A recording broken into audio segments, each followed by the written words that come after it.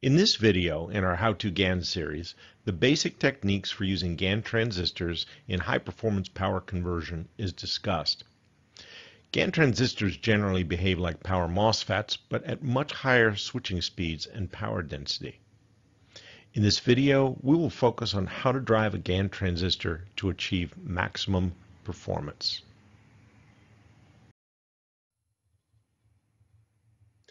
The critical design considerations to achieve maximum performance from GaN transistors are a need to regulate the gate voltage to avoid an overvoltage condition on the transistor gate.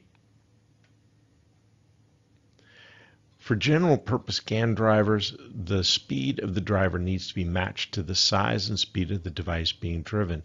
This is achieved by controlling the turn on and turn off. Third, minimizing the gate power loop inductance. And fourth, the gate driver design must be immune to noise-induced changes.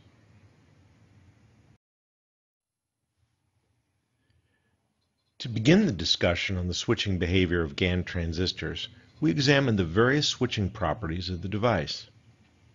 This plot shows the gate-to-source voltage on the vertical axis as a function of gate charge given on the horizontal axis. QGS1 is the charge required to increase the gate voltage to the threshold voltage of the device. QGS2 is the charge required to commutate the device current.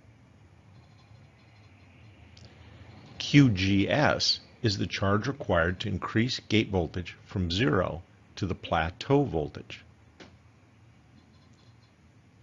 QGD is the charge required to commutate the device voltage, at which point the device enters the linear region. QG is the total amount of gate charge that must be supplied to increase the voltage from gate to source to the desired voltage.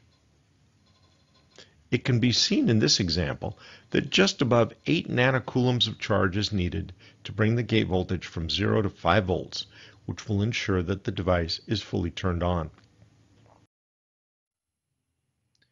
Here we can see the device on resistance on the vertical axis versus gate voltage on the horizontal axis for a 100 volt eGaN FET. It's possible to drive these enhancement mode devices with gate voltages as low as 4 volts without a significant increase in RDS(on). Furthermore, it's recommended to keep the gate driver voltage below 5.25 volts to allow enough margin between the gate voltage and the absolute maximum gate voltage of 6 volts. The full recommended gate voltage range is shown in this rectangular box. These recommended gate voltage limits can be readily achieved by near critical damping of the gate drive turn-on power loop. To achieve near critical damping of the gate drive turn-on power loop, it's necessary to minimize the gate loop inductance and adjust the series resistance to limit overshoot. For the gate drive voltage falling edge, the negative voltage limit does not present any practical limitation. It's therefore possible to drive the GaN transistor faster at turnoff and allow some negative ringing. Shown on this oscillogram is an example of an enhancement mode transistor gate drive voltage. This shows a critically damped voltage rise of less than half a volt and a slightly underdamped voltage fall.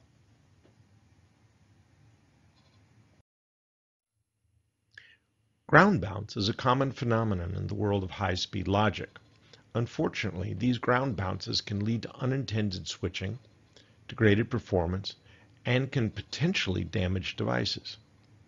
An ideal example in Figure A shows the gate drive in close proximity to the GaN transistor to minimize common source inductance. By tying the gate drive return directly to the source of the GaN device, the source side layout inductance is pushed outside the gate drive loop. Any voltage pulses across this source inductance will cause the logic and controller ground to bounce relative to the source of the power device, and thus the ground of the gate driver. Large pulses can change the logic state of the gate driver input and thus negatively impact a GaN power device. The best way to avoid ground bounce is to place the controller on the same ground as the gate driver, as shown in Figure B.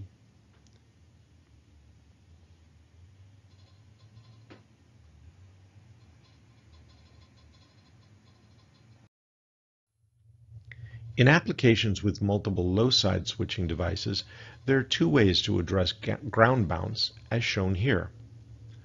First, the ground bounce noise can be filtered out by placing a small RC low-pass filter between the controller and the gate driver, as seen in Figure A. The second alternative solution is to use a level shifter or isolator between the controller and gate driver, as shown on the right in Figure B.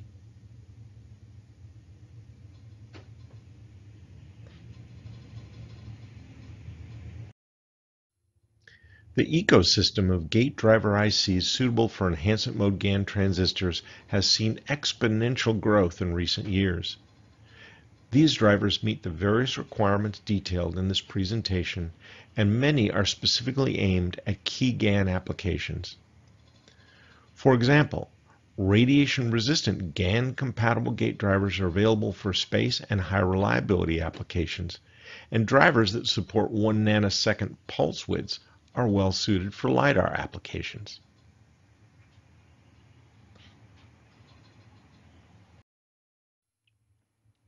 In summary, gate drive considerations for enhancement mode GaN transistors are: for both low-side drivers and especially high-side drivers, there is a need to regulate the gate drive supply voltage to avoid an overvoltage condition on the transistor gate. The ideal range to drive the devices without significant increase in on resistance is between 4 volts and 5.25 volts, with an absolute maximum of 6 volts. Furthermore, it is preferred to have separate pins for turn off and turn on in order to adjust both independently for optimum damping. Also, the gate driver should be designed to minimize the gate power loop inductance between the VDD supply capacitor and the power devices. This will minimize gate driver rise time and maximize driver DIDT. Last, the gate driver design should be made with the assumption that the driver ground and the controller ground can differ significantly, and the input logic pin must be immune to noise-induced changes in the logic state.